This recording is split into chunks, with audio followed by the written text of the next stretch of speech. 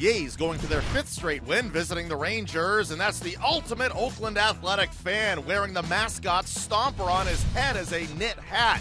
How about that? First inning, no score, 2 men on. Matt Olson facing Martin Perez. Big chopper, fair!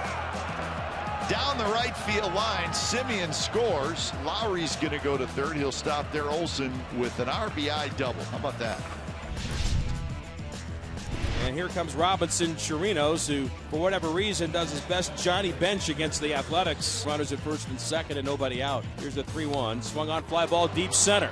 Back on it is Canna, still chasing to the track at the wall and gone on Greens Hill. Robinson Chirinos, his 9th career home run against the Athletics. He seems to do it every time. He scores Profar and Gallo, and it's 3-1 Rangers. And there's 2 on with 2 out, and here comes Khris Davis. Can Garrett make a mistake? Khris Davis is looking for a mistake, maybe up that he could drive somewhere. And he does. Center field. Tochi back, and that baby's gone. 5-4. Incredible, isn't it?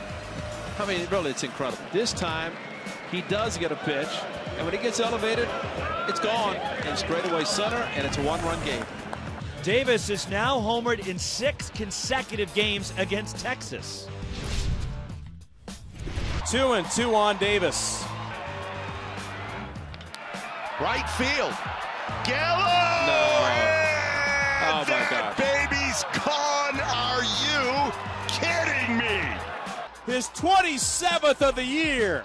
And the A's are in front 6-5. Unbelievable. Absolutely unbelievable.